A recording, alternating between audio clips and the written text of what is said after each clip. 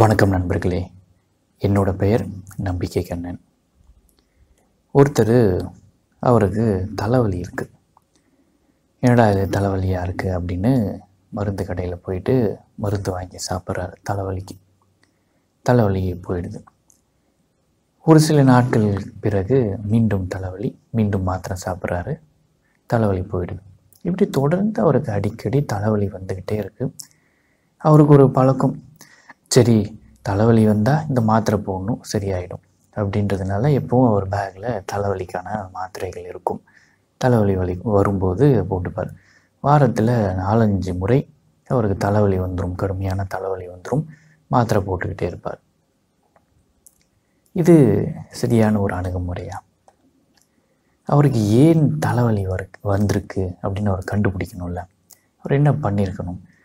அவருக்கு ஏன் தலைவலி வருது அப்படின்றத அனலைஸ் பண்ணியிருந்தார் அப்படின்னா, அவரோட வேலை, அந்த வேலையை பார்ப்பதில் அவருக்கு அதிகமான மன அழுத்தம் இருக்குது, ஒரு ஸ்ட்ரெஸ்ஃபுல்லாக இருக்குது அப்படின்றத அவர் கண்டுபிடிச்சிருப்பார்.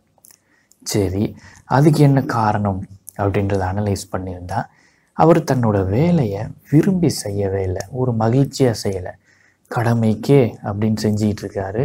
அதனால் அவருக்கு கடுமையான மன அழுத்தம் ஏற்படுகின்றது. மன அழுத்தத்தின் காரணமாக தலைவலி ஏற்படுகின்றது. அவர் தலைவலிக்கு ட்ரீட்மெண்ட் கொடுத்துக்கிட்டு இருக்கார். ஆனால் அவர் என்ன பண்ணியிருக்கணும்? அவரோட ரூட் காஸ் என்ன? அவர் தன்னோட வேலையை மகிழ்ச்சியாக செய்யலை, அதை ரொம்ப கஷ்டப்பட்டு செஞ்சுக்கிட்டு இருக்கார், ரொம்ப சிரமப்பட்டு செஞ்சுக்கிட்டு இருக்கார், ரொம்ப வேதனையோடு செஞ்சுக்கிட்டு இருக்கார். அதுதானே ரூட் காஸ். அதுதானே அவர் சரி பண்ணியிருக்கணும். அதுக்கு தானே அவர் ட்ரீட்மெண்ட் கொடுத்துருக்கணும். ஆனால் அவர் தேவையில்லாத விஷயத்துக்கு ட்ரீட்மெண்ட் கொடுத்துட்டு இருக்காரு. அந்த பிரச்சனையும் நீங்காது காலம் முழுக்க தலைவலி மாத்திரையோடு தான் அவர் சுற்றிக்கிட்டு இருப்பார். அதாவது ஒரு விஷயம் இருக்குது, don't cure your symptom, cure your disease அப்படின்னு சொல்லுவாங்க. அறிகுறிகளுக்கு ட்ரீட்மெண்ட் கொடுக்கறதுல என்ன பயன் இருக்குது? நோய்க்கு தானே நம்ம ட்ரீட்மெண்ட் தரணும். அது ரொம்ப ரொம்ப ரொம்ப ரொம்ப ரொம்ப முக்கியங்க.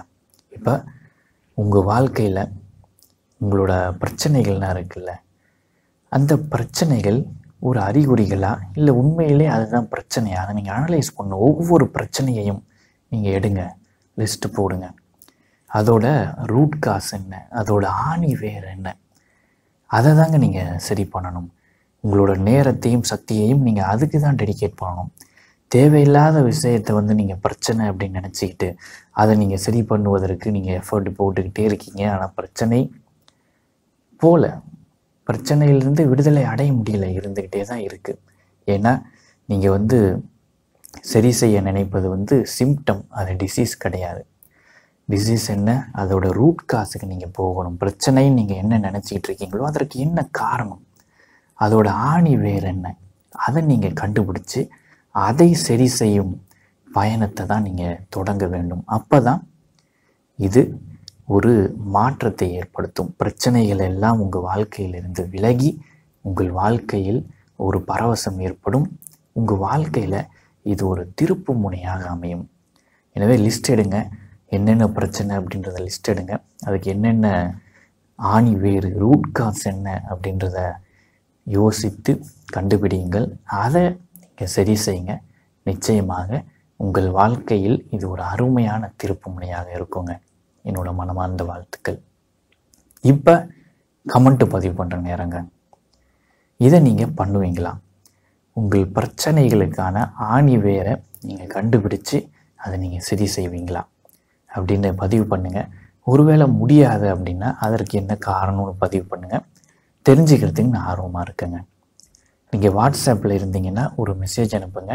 தினமும் பயனுள்ள வாசகங்கள் உங்களோட ஃபோனுக்கு சேரும். வாழ்க்கையை மாற்றும் பயணம் மற்றும் இதர ஆன்லைன் பயிற்சிகள், அதுக்கப்புறம் லைஃப் கோச்சிங், இதை பற்றிய விவரங்கள் கமெண்ட்லேயும் டிஸ்கிரிப்ஷன்லேயும் இருக்குங்க. நீங்கள் படித்து தெரிந்து கொள்ளலாம். இவ்வளவு நேரம் இந்த வீடியோவை பொறுமையாக பார்த்த உங்கள் அனைவருக்கும் என்னுடைய மனமார்ந்த நன்றி. வணக்கம்.